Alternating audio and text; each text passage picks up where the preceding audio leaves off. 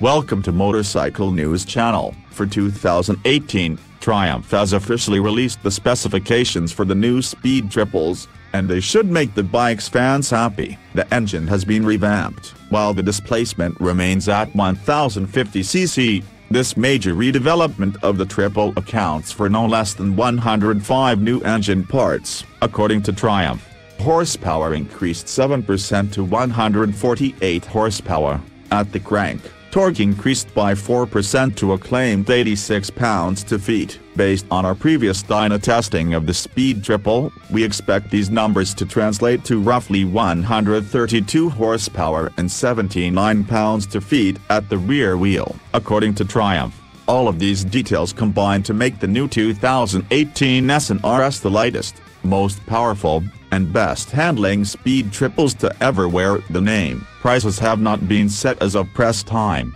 but the color options have. The Speed Triple S will be either jet black or crystal white, both with a titanium rear subframe, graphite wheel pinstripes, silver seat stitching and graphite decals. The Speed Triple RS will sport crystal white or matte jet black, both with a matte aluminum rear subframe, red wheel pinstripes, red seat stitching, and more premium RS decals.